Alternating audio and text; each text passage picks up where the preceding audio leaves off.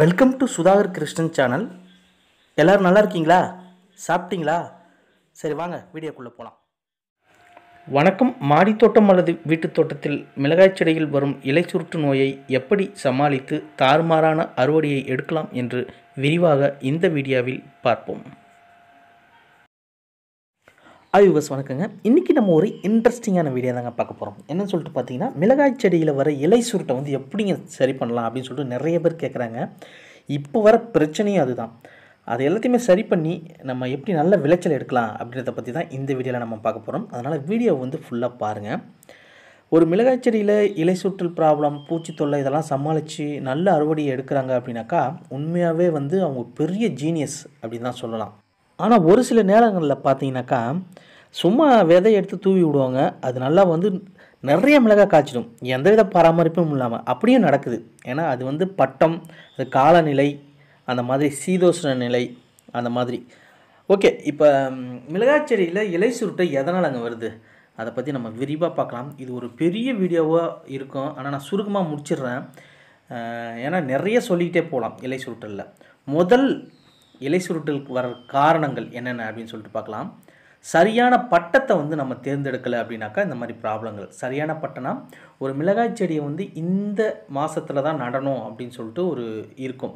அதை விட்டுட்டு நம்ம பட்டம் தவறி நட்டோம் அப்படின்னாக்கா இந்த ப்ராப்ளங்கள் வரும்.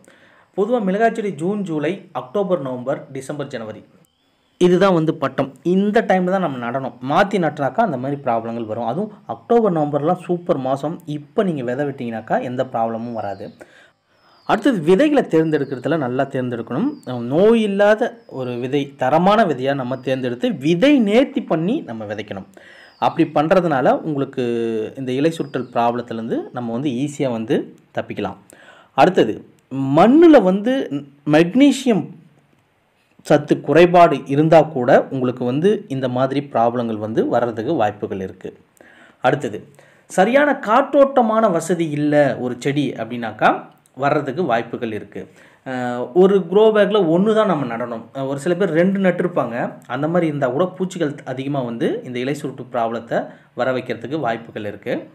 அதே மாதிரி வேரில் பிரச்சனைகள், வேரில் வந்து தண்ணி நின்றுக்கிட்டே இருக்குது அப்படின்னாக்கா அதில் கூட இலை வந்து சுருட்டி பழுத்து போகிறதுக்கு உண்டான வாய்ப்புகள் இருக்குது.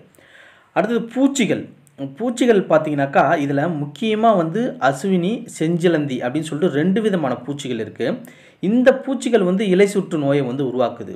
இப்போ அசுவினி பூச்சி அப்படின்னு சொல்லிட்டு எடுத்துக்கிட்டிங்கன்னா அது என்ன பண்ணுனாக்கா சாரை ஃபுல்லாக உறிஞ்சி எடுத்துட்டு இலைகளை வந்து கீழ் நோக்கி சுருண்டு வச்சிடும். அப்போ இது வந்து மொசைக் அப்படின்ற ஒரு நோயை வந்து உருவாக்கும். இது வந்து ஒரு இலையிலேருந்து இன்னொரு இலைக்கு வந்து பரவும். அடுத்தது செஞ்சிலந்தி. இது என்ன பண்ணும் அப்படின்னாக்கா இலைகள் வந்து ஒரு மாதிரி மஞ்சள் நிறமாக மாறிடும். மஞ்சள் முரணை நோய் அப்படின்ற ஒரு நோயை வந்து உருவாக்கும். இதுவும் வந்து இலைகள் வந்து கீழ் நோக்கி சுருட்டிட்டு இருக்கும். இதுதான் வந்து இலை சுருட்டிற்கு ப்ராப்ளம். முக்கியமாக வைரஸ் நோய், இன்னொரு வைரஸ் நோயின்னு ஒன்று வந்து பரப்பும். அது வந்து வெள்ளை ஈக்கள் வந்து கண்ணுக்கு தெரியாமல் வெள்ளை ஈக்கள் வந்து ஒரு செடியிலேருந்து இன்னொரு செடிக்கு வந்து பரப்பி விட்டுடும் வைரஸ் நோய். சரி, இதனால தான் வந்து உங்களுக்கு இலை சுருட்டு நோய் வந்து வருது. இது வந்ததுன்னா செடி வந்து அவ்வளோதான் காலி. அப்புறம் அது அப்படியே வந்து மிளகாய் காய்ச்சிது அப்படின்னாக்கா அது வந்து சுருட்டிக்கிட்டு இருக்கும். சரியான ஷேப் இருக்காது, சரியான ஈல்டு வந்து எடுக்க முடியாது. சரி, இதெல்லாம் எப்படிங்க சரி பண்ணுறது அப்படின்னு சொல்லிட்டு நீங்கள் கேட்கலாம். இப்போ பொதுவாக இந்த மாதிரி வந்தது அப்படின்னாக்கா நம்ம அதாவது சின்ன செடியிலே அந்த மாதிரி ப்ராப்ளங்கள் வரும். அப்போ முதல் வேலையை நீங்கள் என்ன பண்ணுறீங்க அப்படின்னாக்கா அந்த செடியை வந்து கட் பண்ணி விடுங்க. அந்த செடியை கட் பண்ணி அந்த இலைகள் எல்லாத்தையுமே எடுத்து தூரம் போட்டுடுங்க. போட்டுட்டு அதுக்கப்புறமா வந்து துளிகள் வந்து வர ஆரம்பிக்கும். அப்போ இருந்தே நம்ம என்ன பண்ணணும் அப்படின்னாக்கா புளிச்ச மோரை வந்து 3 to 5 நாள் புளிக்க வச்ச மோரை 9 மடங்கு தண்ணி சேர்த்து நம்ம ஸ்ப்ரே பண்ணிக்கிட்டு வரணும். அப்படி வந்தோம் அப்படின்னாக்கா அதில் வர வைரஸ் நோய் வந்து வராது. அதுவும் இல்லாமல் பூச்சிகளுக்கு நம்ம வேப்ப எண்ணெய் அல்லது வேப்பங்கொட்டை கரைசலை வந்து தெளிச்சிக்கிட்டு வந்தோம் அப்படின்னாக்கா உங்களுக்கு பூச்சி தொல்லையும் இருக்காது. இப்போ சிம்பிளாக சொல்லணும் அப்படின்னாக்கா மிளகாய் செடியில் இலை சுருட்டல் ப்ராப்ளத்தை எல்லாத்தையுமே சரி பண்ணி தாறுமாறான அறுவடையை எப்படி எடுக்கலாம் அப்படின்னு சொல்லிட்டு பார்த்தீங்கன்னாக்கா 3 விதமான பொருட்கள் நம்மக்கிட்ட வேணும். அது என்ன அப்படின்னு சொல்லிட்டு பார்த்தீங்கன்னா, முதல்ல வந்து புளிச்ச மோர் அல்லது தேமோர் கரைசல். இது 2ல் எது வேணாலும் நீங்கள் எடுத்துக்கலாம். அதை வந்து நீங்கள் தெளிச்சுக்கிட்டே வந்தீங்க அப்படின்னாக்கா இது என்ன பண்ணுனாக்கா உங்களுக்கு வைரஸ் நோயை வந்து கட்டுப்படுத்தும், ப்ளஸ் பூச்சிகளையும் வந்து கட்டுப்படுத்தும். அடுத்தது வந்து பூக்கள் உதிராமல் பாதுகாக்கும், நிறைய பூக்கள் நிறைய காய்கள் வர்றதுக்கு யூஸ் ஆகும். அடுத்தது வந்து வேப்பங்கொட்டை கரைசல். வேப்பங்கொட்டை உங்கள்கிட்ட கிடைக்காது இந்த சீசனில். அப்போ வேப்ப புண்ணாக்கு எடுத்துக்கலாம். நீங்கள் ஒரு 50 கிராம் 1 லிட்டர் தண்ணியில் கலந்து ஸ்ப்ரே பண்ணி விடலாம். இது என்ன பண்ணும் அப்படின்னாக்கா வேப்ப எண்ணெய், வேப்பங்கொட்டை கரைசல், வேப்பம் புண்ணாக்கு எல்லாமே ஓகே. இது என்ன பண்ணுனாக்கா உங்களுக்கு இதுவும் வந்து வைரஸ் நோயை கட்டுப்படுத்தும். அப்புறம் நான் சொன்னேன் பார்த்தீங்களா, செஞ்சிலந்தி, அப்புறம் அஸ்வினி, இலைப்பேன், இந்த மாதிரி வர பூச்சிகளையும் வந்து ஈஸியாக வந்து கட்டுப்படுத்தும். அதனால் இதுவும் வந்து மிளகாய் செடி வளர்க்குறதுக்கு ரொம்பவே வந்து தேவையானது. அடுத்தது இன்னொன்று வந்து எப்சம் சால்ட்டுங்க. சப்போஸ் மக்னீசியம் குறைபாடு இருந்தால் கூட மண்ணில் என்ன ஆகுனாக்கா இந்த மாதிரி இலை சுருட்டல் ப்ராப்ளங்கள் வந்து வர்றதுக்கு வாய்ப்புகள் இருக்குது. அப்போ நம்ம என்ன பண்ணலாம், ஒரு 1/2 ஸ்பூன் 1 லிட்டர் தண்ணியில் கலந்து நம்ம மிளகாய் செடி வேர் பகுதியில் ஊற்றி விடலாம். கூடவே வந்து கொஞ்சம் ஸ்ப்ரே பண்ணியும் விடலாம். இதை பண்ணிங்க அப்படின்னாக்கா உங்களுக்கு இலை சுருட்டல் ப்ராப்ளம் எல்லாத்தையுமே வந்து சரி பண்ணிவிட்டு நல்ல அறுவடையை வந்து நம்ம எடுக்கலாம். அடுத்தது தரமான விதைகள், விதை நேர்த்தி பண்ணி விதைக்கணும். காற்றோட்டமான இடத்துல வந்து நம்ம வைக்கணும். முக்கியமாக ஷேர்நெட் போட்டிருந்தீங்கன்னா அங்கே வைக்காதீங்க மிளகாய் செடியை. கொஞ்சம் நல்லா வெயில் படுற இடத்துல வைங்க.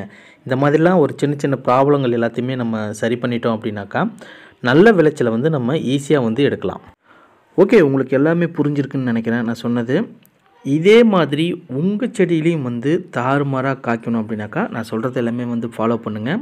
நல்ல அறுவடையை வந்து ஈஸியாக எடுக்கலாம். ரொம்ப போட்டு குழப்பிக்காதீங்க. இலை சுருட்டல் எதனால் வருது அப்படின்றத பற்றி நான் டீட்டெயிலாக சொல்லியிருந்தேன். அதனால் சிம்பிளாக ஒரு கான்செப்ட் வச்சுக்கோங்க. மிளகாய் செடி உங்கள் வீட்டில் நீங்கள் வளர்க்க போகிறீங்கனாக்கா புளிச்ச மோர், சிம்பிளாக இதை ஞாபகம் வச்சுக்கிங்க. அடுத்தது வேப்ப எண்ணெய் அல்லது வேப்பங்கொட்டை, வேப்பம் புண்ணாக்கு கரைசல் ஆஸ் யூஷுவல் நீங்கள் அடிக்கிறது தான். கொஞ்சோண்டு எப்சம் சால்ட் வச்சுக்கிங்க. இவ்வளோ தான், சிம்பிள். இதை மட்டும் இருந்தால் போதும், நல்ல அறுவடையை வந்து நீங்கள் ஈஸியாக வந்து எடுக்கலாம்.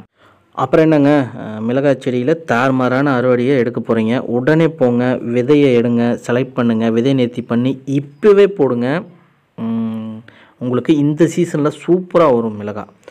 ஓகே, இந்த வீடியோ உங்களுக்கு ரொம்ப பயனுள்ளதாக இருந்திருக்குன்னு நம்புகிறேன். இந்த வீடியோ பிடிச்சிருந்தா கண்டிப்பாக லைக் பண்ணுங்கள், ஷேர் பண்ணுங்கள், சப்ஸ்கிரைப் பண்ணுங்கள். மீண்டும் ஒரு அடுத்த நல்ல வீடியோவில் நான் உங்களை சந்திக்கிறேன். நன்றி, வணக்கம்.